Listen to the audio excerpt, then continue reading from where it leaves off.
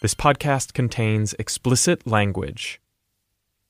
For Jared Sanchez's 5th birthday, he got to go to Chuck E. Cheese for the very first time. All you could see is neon lights, the lights from the arcade cabinets. That was awesome. It was the mid-1980s, and Chuck E. Cheese's Pizza Time Theater, as it was then called, had 3 major selling points: pizza, video games, and an animatronic stage show. The first 2 things are self-explanatory. The animatronics are something else. Welcome to my place.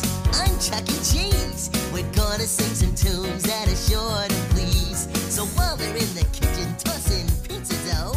Animatronics are mechanical objects made of pneumatics, hydraulics, and other parts that can perform rudimentary movements all by themselves. They exist to entertain people. Every Chuck E. Cheese in the country at the time, and there were hundreds of them, was home to a bantering, singing, 5-piece animatronic set led by Chuck E. Cheese, a pizza rat. There were also characters inside rooms, spaces that could be reserved for birthday parties, or parents could get away from the hubbub of the arcade. It was in one of these rooms that Jared saw the animatronic character that really would change his life. I turned the corner and I saw this huge thing. It resembled like Elvis Presley in a way. He has a huge head, a jacket that's golden, off-white, with golden pants, huge paws that are fluffy like a teddy bear, and, of course, bright blue eyes. Stares right into your soul. And then, of course, the neon sign that says the king. The king is about 10 feet tall, and when I first saw him, I thought he looked like a monkey. He is, in fact, a lion. Naturally, the king performed Elvis songs. Love me tender, love me true. When I heard that and I saw him, I was just like, oh my goodness, this is where I want to come for every single birthday. And every single birthday from 1986 on up until 1992, that's where I went. In 1992, on Jared's 11th birthday, something happened. I walk into Chuck E. Cheese. I always turn the corner, I remember, and I look where the king is, and I see, like, the neon sign's gone, the king's gone, the stage is still there, and you can see where it said the king, where the neon had burned into the wall, like an image. And I go to this lady, and I said, ma'am, where is the king? Did they move him to another part of the restaurant? And she just looks at me and she says, oh, sorry, darling. They threw that thing out months ago. Jared never went back to Chuck E. Cheese, but he never forgot about the king. This went on through high school and through college. I would have dreams of walking into a Chuck E. Cheese. I'd say, do you still have the king, like even if it's broken? And the manager would turn around and say, oh, yeah, it's down that hallway to the left. So I'd run down the hallway in my dream and I'd see the shadow, right? And so then I'd turn and I'd wake up. So, and that occurred literally all the way to the year 2006. Why, do you think? For some reason, this animatronic, this specific animatronic, captivates you and then goes into your dreams.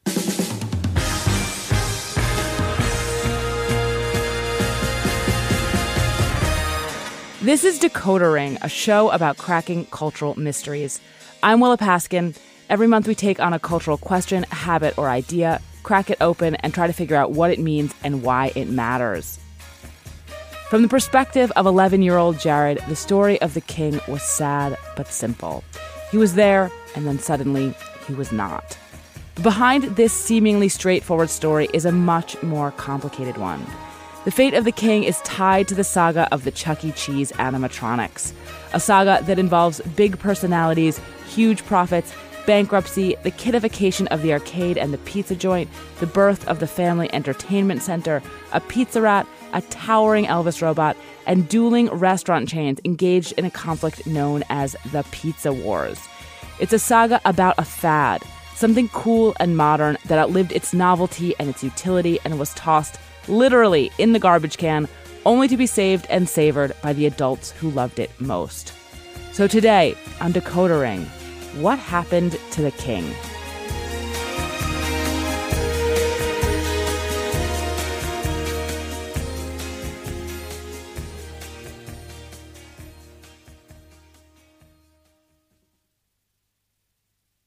Chuck E. Cheese has been around for 40 years now, but the idea at its very core, that it makes sense to combine video games, bad pizza, and a bizarre stage show, still seems to me to just be very strange.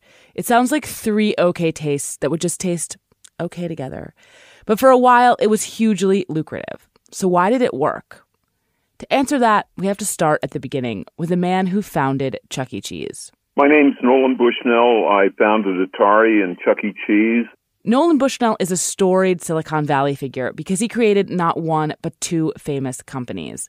The first of those was Atari, the pioneering video game company that made its name in 1972 when it released Pong, the first hit video game. Pong kickstarted a video game craze, and by the late 1970s, Atari was selling both home video consoles and the big coin-operated video game cabinets. Atari would sell those coin-op machines to arcades for about $2,000 each, but they would go on to make $30,000 to $50,000 for the arcade owners. And so I thought to myself, hey, I'm on the wrong side of this equation. Bushnell started Chuck E. Cheese from inside of Atari in order to go after that money. A restaurant seemed like an obvious idea, and pizza like the right food. It's easy, cheap, and made for sharing. Even when it's bad, it's edible, and it comes with a built-in wait time, when customers could be playing games. But a simple pizza arcade would have been a teenager magnet. Video game arcades at the time were already full of adolescents, and they had a bad reputation. Community leaders regularly tried to shut the places down. Bushnell wanted to avoid all of that, so he decided to go after a new market. There was a huge demand by kids to play games, but there was no really appropriate places. They couldn't go to bars. The only way to get kids that age to go anywhere, though, is to get their parents to take them. And parents presented their own problems. Even with food, arcades were thought to be expensive and sleazy, and they had a whole long association with juvenile delinquents. How could you convince parents they were wholesome enough to bring their children there? And then once they were there, how could you occupy them, the parents, so they'd let their kids pump quarters into the machines? I want the kids to have as much unfettered time to play games as possible. That meant that the parents were going to be bored. The solution presented itself when Bushnell took his kids to Disneyland and walked into the enchanted Tiki Room.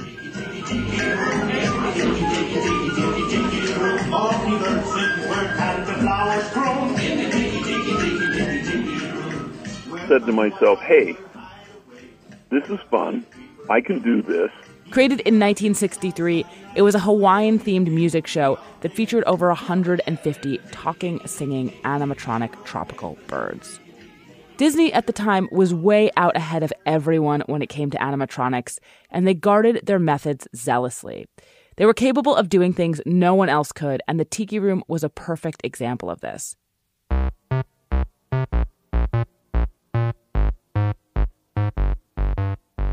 The thing I want you to understand here is that Chuck E. Cheese backed into its animatronics. They were never the reason the chain existed. They were just a solution to a bunch of other problems, including that they allowed Chuck E. Cheese to sell alcohol, which in California at the time arcades were not allowed to do, but Disney was. The animatronics were a way to disguise a boozy pizza arcade as family entertainment, a loss leader that got people in the door to spend money on food, merchandise, and games. In short, the animatronics existed to sell the adults in the room, not to please the kids, though that's what they ended up doing. It's time to reboot your credit card with Apple Card. You work hard for your money, so you should be able to spend it on the things you actually want. With Apple Card, you can kiss fees goodbye. There aren't and never will be any annual foreign transaction late or over the limit fees. Not even hidden ones. Apply now in the Wallet app on iPhone and start using it right away. Subject to credit approval. Late or missed payments will result in additional interest accumulating toward your balance. Variable APRs for Apple Card range from 15.49% to 26.49% based on credit worthiness. Rates as of March 1st, 2023. Bushnell asked his engineers to begin building some basic animatronics. Soon after, he went to a trade show for the amusement park industry, the IAAPA, where he saw a guy in a coyote mascot costume. The project at that point was codenamed Coyote Pizza, so he bought the costume and had it sent to his engineers, thinking they could turn it into the company's animatronic mascot. They said, not a coyote, it's a rat. So I said, okay, I'm not going to slow the project down. It's no longer Coyote Pizza, it's Rick Rat's Pizza. No one else on the team thought that naming a restaurant after a rat was a particularly good idea, so he asked if they could just de-emphasize the ratness of the whole enterprise. Gene Landrum was Chuck E. Cheese's first president and the guy who was in charge of executing the whole project. He's the one who came up with the new name. I actually finally came up with the name because of Mickey Mouse. Chuck E. Cheese is like Mickey Mouse, because I wanted it to be an adult Mickey Mouse, if you will. The first Chuck E. Cheese's Pizza Time Theater opened in May of 1977 in San Jose, California. Chuck E. Cheese's, Chuck E. Cheese's Pizza Time Theater. Chuck E. Cheese's, Chuck E. Cheese's Pizza Time Theater. The first one we did was 5,000 square feet. And the day we opened, we knew we'd missized it, that it was too small. We had lines out the door. Soon after the first opening, Bushnell left Atari altogether, but not before buying the Chuck E. Cheese concept from them outright. He promptly opened 7 stores and in 1979 began franchising. By the early 1980s, there were over 100 Chuck E. Cheeses operating around the country, and they were making 4 times what a regular pizza restaurant made, as well as out-earning Pizza Hut and McDonald's. So the business was a huge success. But I'm going to do my best to communicate exactly how strange the animatronics were, even in this success. Scott Wilson started doing voices for various Chuck E. Cheese characters in the late 1970s, eventually voicing Chucky himself. Scott Wilson reading down Chuck E. Cheese. Hey, hi, everybody. Chuck E. Cheese here. You know, back when I lived in Jersey, I used to hang out with this guy named Bruce Springsteen. You know, in the early days, you would have never had the phrase where a kid could be a kid. Where a kid can be a kid became Chuck E. Cheese's slogan in 1985. And the entertainment was never kid-friendly. You know, the nuances of the jokes were very adult. Would have been over the head of any 12-year-old or under, that's for sure. Well, why did she leave you? I don't know. I took her out for a 7-course meal. Oh, yeah? What did you have? 1 slice of pizza and a 6-pack? Another thing that would have been over the head of most 12-year-olds was the entire characterization of Chuck E. Cheese himself. In the beginning, he really looked like a rat, and not a cute one. Beady-eyed, sharp-toothed, with a long snout, he often appeared with a cigar, and he was abrasive and rude. Over the years, his personality and his look would soften, becoming cuter, more mouse-like, but he held on to elements of his Joey Z Rat persona for a long time. As I was described to him, he was a New York Jewish rat. Like when you came for the job, they were like, this is a New York Jewish rat. That's who you're doing. Yeah, that's the way I was told he was. In fact, there was a song or a slogan or something, I can't remember how, you know, hey, with Chuck E. Cheese, he's the rat where it's at. Overall, there was a seat-of-the-pants quality to the process of creating the animatronics, which were made by a group of engineers, programmers, writers, singers, and craftspeople. The way we developed new characters was basically, it was very organic, very fluid. Ideas could come from everywhere. In the late 1970s, Jewel Kamen was a recently graduated art major who answered an ad looking for a craftsperson. She wound up working at Chuck E. Cheese into the 1990s, eventually becoming the director of entertainment. You know, we had a lot of parties in the animation studio. People would be drinking and say, oh, I've got a friend who does a great Wolfman voice. And someone else would say, oh, I could draw something up for that. And we weren't doing focus groups. We weren't doing surveys. You know, it just basically came from the employees working there. Some of the most distinctive characters they came up with were called cabaret characters. They were modeled on actual lounge acts, and they performed in a side room called The Lounge. This is where Jared Sanchez first saw the King, who was based on that quintessential lounge act, Elvis in his Vegas residency days.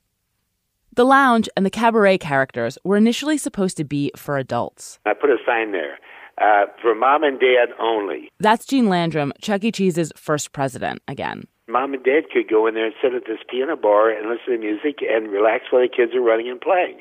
Guess what? Oh, the kids love the goddamn thing. The most famous cabaret character was probably Dolly Dimples, a hippopotamus who performed at a piano bar. Lovely Dolly Dimples is at the piano. Now that I'm here, Fancy Face, why don't you tell me about my future, since I know all about my past? And while you're at it, why don't you sing along with my song, California? Every time she hit a high note, her boobs went up and down. Really? Oh, it really did. Her boobs went up when she hit a high note, and then the kids were enamored with this. They're running up there, and I said, "Oh my God, what have I done here?" Time has not been kind to any of this.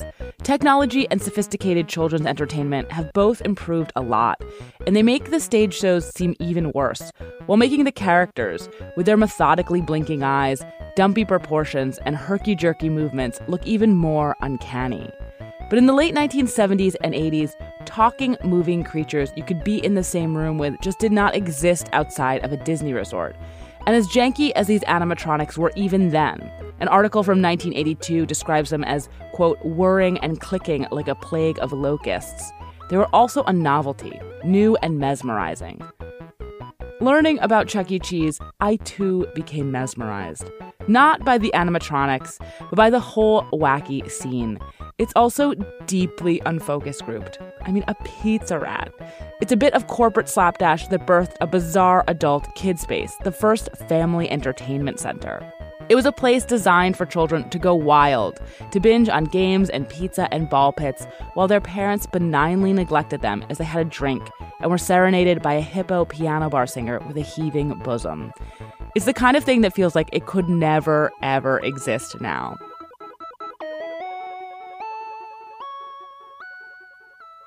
Prior to this episode, I had never in my life been to a Chuck E. Cheese, but I can still get nostalgic for the loosey-goosey, carefree chaos of all of this.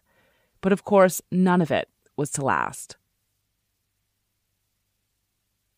In order to understand how far Chuck E. Cheese would fall, I have to back into the 1970s, and introduce you to another major player in this tale, a man named Aaron Fechter. I always wanted to be an inventor, so even as a little boy, I called myself an inventor. Aaron grew up in Orlando, Florida. In 1974, when he was just 20, he started a company called Creative Engineering to build a car that got really high gas mileage. The car didn't pan out, and Fechter needed money to grow his company. He started going door to door, trying to sell a pool cleaning device he had invented.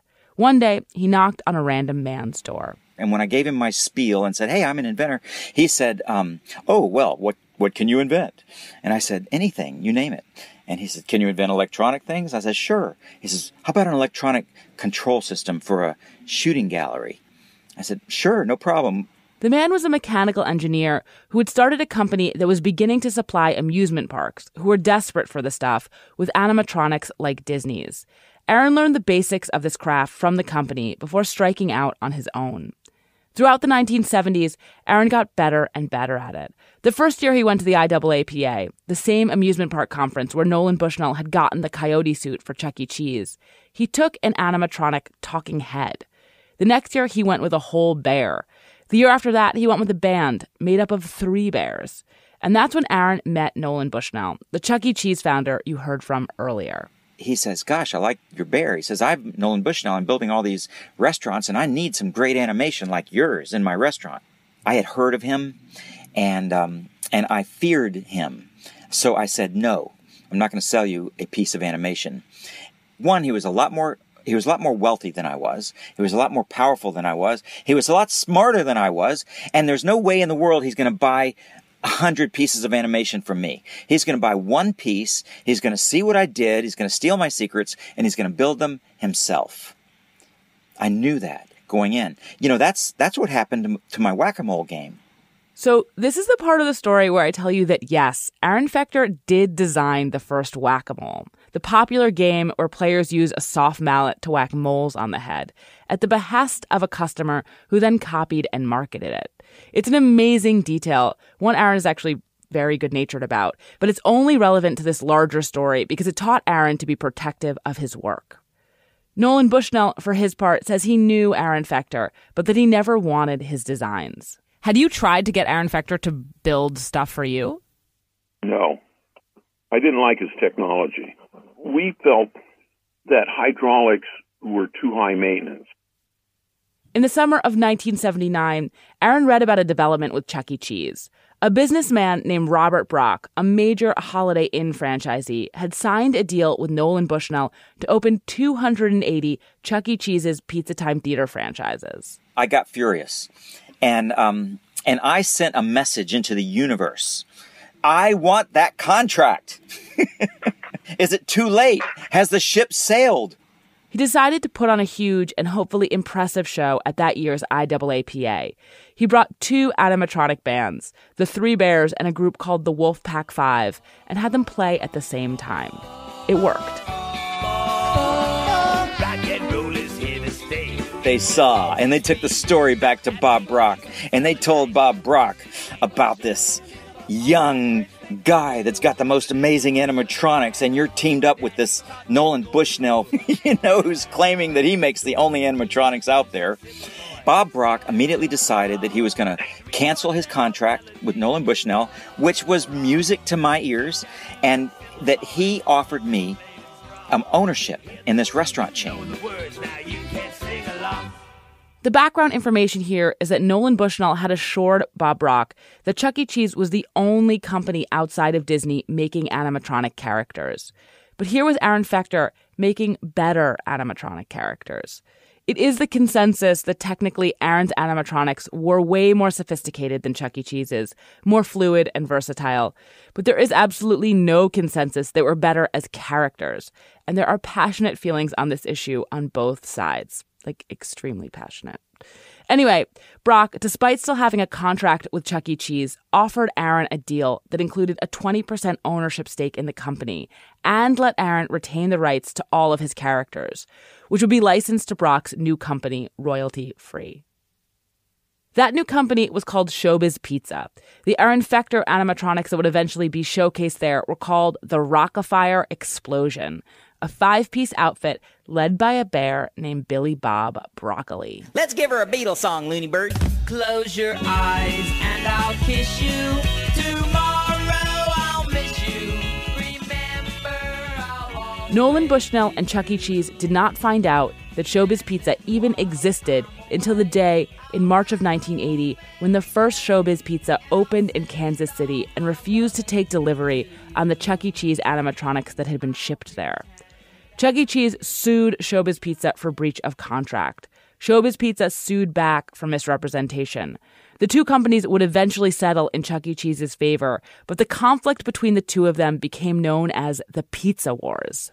We had a map of the United States in the hallway where there were push pins of where Showbiz was opening. That's Jewel Kamen again, who was working at costuming and designing characters for Chuck E. Cheese at the time. It was really a competition between the two, whether it made financial sense to open a store, half a mile from a Showbiz. It didn't matter. We were doing it. The competition, fueled more by ego than strategy, began to take its toll on both companies, who by 1982 were not doing well.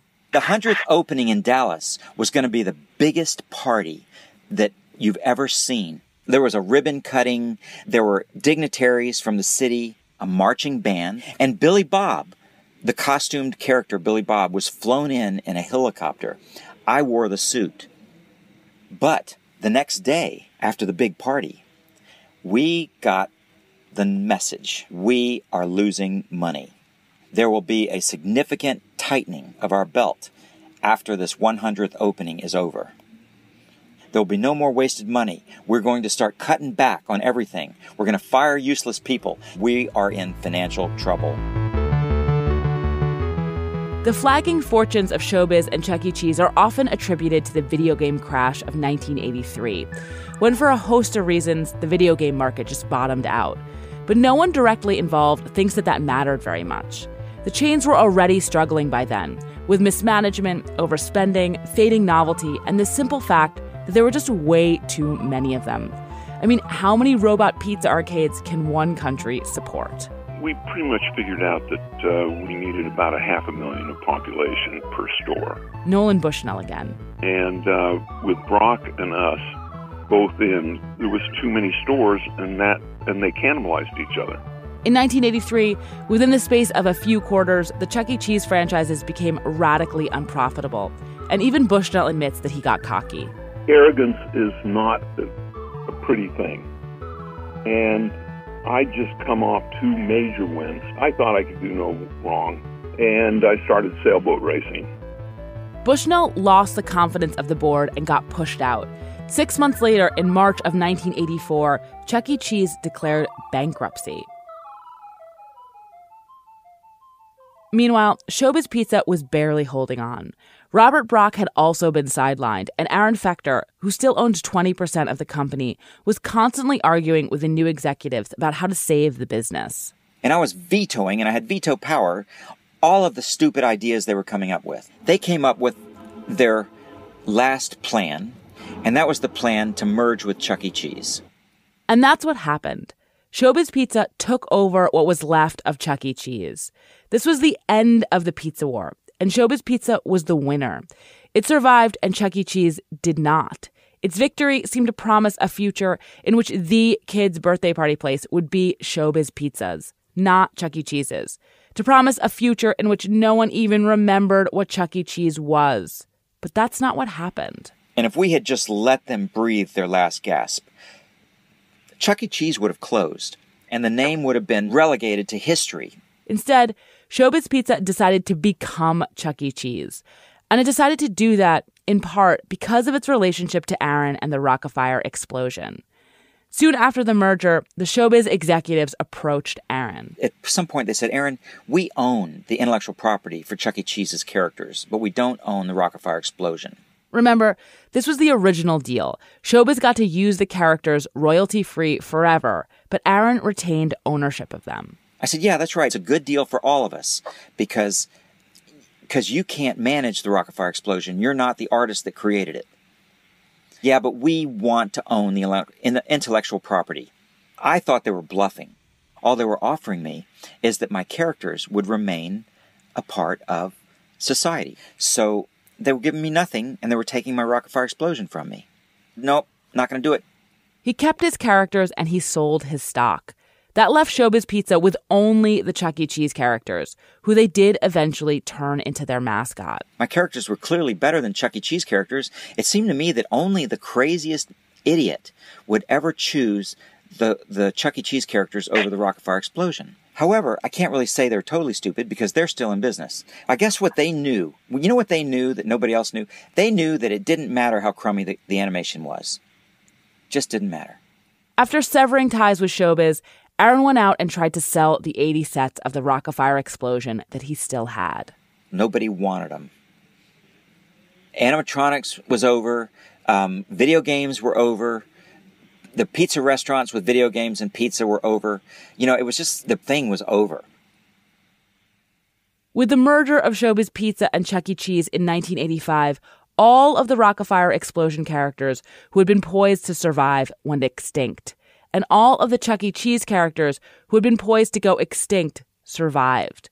But the Chuck E. Cheese characters survived sudden extinction only to die out slowly. Scott Wilson, who you heard from earlier, kept voicing Chuck E. Cheese characters until the early 1990s. The Showbiz people were restaurateurs. They weren't entertainment guys, and they struggled with that. They just really didn't understand.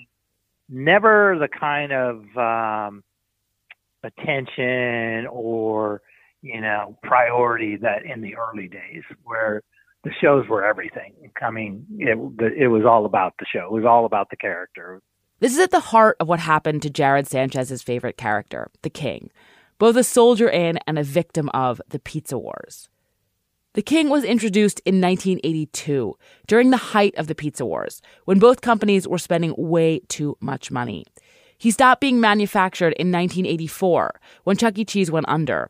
Though before that, there was a short-lived last-ditch attempt to turn him into King Cat, that's with a K, a Michael Jackson-themed character. After Showbiz bought Chuck E. Cheese, no new kings were ever manufactured. But until around 1989 or 1990, the company continued recording music for him to perform. That's around when Scott Wilson recorded 18 to 20 Elvis songs for the character. That's the last set of songs that were programmed for the king. The rumor among Chuck E. Cheese fans about why the king was decommissioned has always been that Chuck E. Cheese didn't have the rights to Elvis's catalog. But Wilson had negotiated permission directly from the Elvis estate, so the rights weren't the problem. What really seems to have done the king in is a larger streamlining. For a few years, the parent company had allowed both Chuck E. Cheese's and Showbiz Pizzas to coexist. But in 1990, they finally began to convert the remaining Showbiz Pizza stores into Chuck E. Cheese's, part of a process called concept unification. The stores were also remodeled so they no longer had lounge rooms. This is when the king starts to disappear, though it would kick around in some stores until 1995. Over the following decades, the other animatronics became less and less central to the store as well.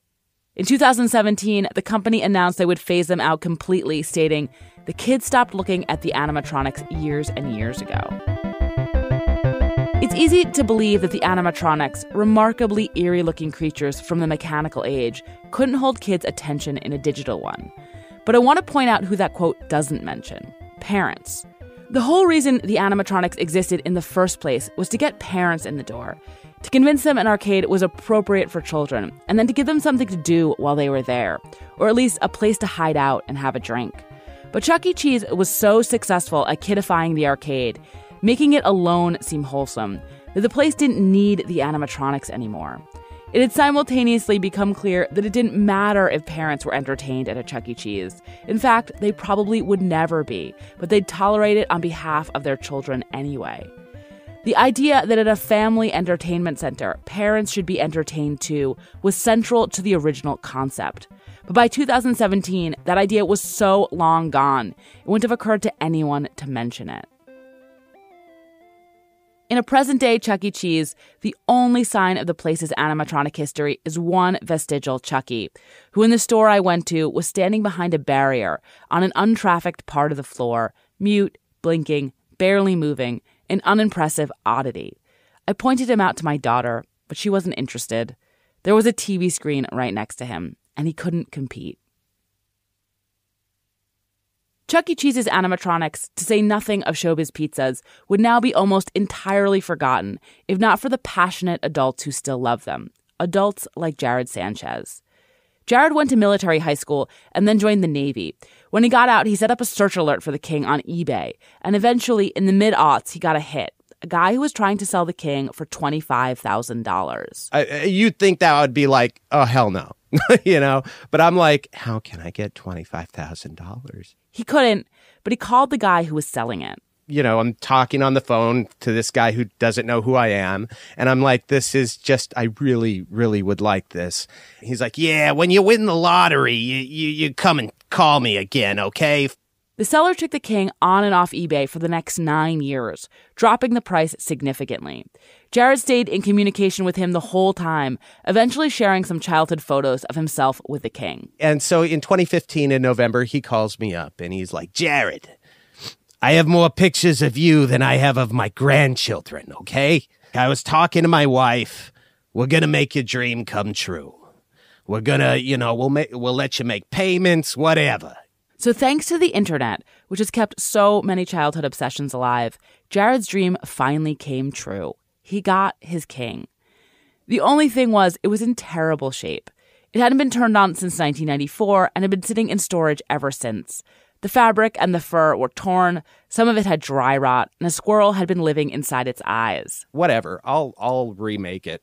When I want something, I will figure out and I will do it. Jared had no background in engineering, but he taught himself to reverse engineer the whole thing, restoring and repairing the costume and the exterior features, figuring out how to retool the mechanics and get them working, and then learning how to program it with new movements. I can't get it to move. And so the first video I ever did on YouTube was the neck. The neck was working. I'm like, oh, hell yeah, the neck's working. All right, looks like he's waking up. Hey, King, you waking up? You feeling better? All right, more to come. Then later down the line, like 2 months later, the mouse started working. And then I was able to program it.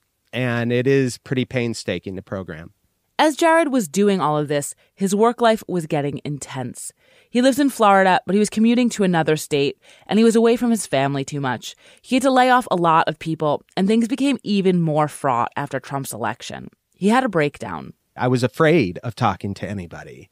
If there was a switch went off in my head, and I became a totally different person. I was very quiet, and I didn't talk much, and I did not want to go to any store. Went to my doctor, and she's like, yeah, you're taking some time off. You're not going back there. And I'm like, okay, so I'm here at my house. I've already, got the King up and working to a degree. And then we started, I was like, well, I look up Weird Al. I've always been a Weird Al fan. And I'm like, well, parody. I could change the lyrics and give him a voice. And his voice in the beginning was really bad, okay? The singing was really bad. Everything was really bad, but it didn't matter because I would make that up with my imagination. Jared started making videos for the songs, some of which he appeared in, and putting them on YouTube. There's this one country song, and it's called People Are Crazy by Billy Currington, I believe it is. And I did a parody of it, and it really helped me. Robots are good, beer is great, and people are crazy. Wow, great job, Jared. You were only off a couple of times on cue. It really helped bring back Jared by talking to a robot and becoming, like, I guess, a character. Helped me break my shell that had been created. Jared now owns multiple versions of the King. It turns out when you become known as the guy with the King, people tell you when they have kings to get rid of. He acquired one from a roller skating rink and then got a message from someone who said he had one in storage and he'd give it to Jared for free. It would help him clean out the storage space. We open it up and there wasn't one king in there. There was two. Okay. There was the neon, the original neon, the King sign. There was two of those. I mean, talk about a dream come true. Like literally, like living a dream that I've had before, Everybody, we have just discovered something. It's big. I wonder what this is. Another king head? Another king? King 4! He's given each of the robots their own personalities, and sometimes they all perform together. So just live in the past if you can lend your hand. For the kings, they are evolving. For the kings, they are evolving. This lion is grown the beast of the past. Jared, who works as an optician, hopes that one day making content around the King will be his full-time job. He thinks he and the King have something special to offer. Nobody has made like a show, an online show, a streaming show of animatronics interacting with humans. So if a man can put on a purple dinosaur outfit, well, what the hell can a 10-foot animatronic do? Jared's parody videos with the King look particularly good, but they're not the only videos to feature rehab Chuck E. Cheese and Showbiz Pizza characters. In the mid to late aughts, a Rock-afire Explosion fan bought and refurbished a set of the band and started putting videos of them singing along to popular songs on YouTube, where they went viral. There's another guy in rural Mississippi who has perfectly recreated a Showbiz Pizza place there, which includes some Chuck E. Cheese characters like the King. And then there's Aaron Fechter. After cutting ties with Showbiz, his company has slowly dwindled from 370 full-time employees to just him. In the years since, he's worked on an early email platform he titled the Anti-Gravity Freedom Machine. He opened an animatronics pizza place himself for a few years. And he worked on an experimental fuel called hydrilium that caused a serious explosion in his warehouse not too long ago. But he is also still making songs and videos for the Rock-afire explosion. Hey, we got the Rock-afire explosion up here for you tonight. Oh, yeah. And that means no fighting. And that includes tickle fighting. No tickle fighting either. Shakira. Aaron gives tours of his warehouse to Rock-afire fans who communicate with him constantly, and the Rock-afire do pop up in music videos from time to time. But I asked him how he feels about the fact that the Rock-afire characters have largely been forgotten. Maybe I'm in denial. Maybe it's because I'm around them all the time, and I'm around the fans. And as far as I'm concerned, the characters still exist, and people still love them, and they come to see them, and I still write shows for them, and I make videos of them, and thousands of people see them and love them, and if I can get it to grow enough, I can create a profitable business out of it again.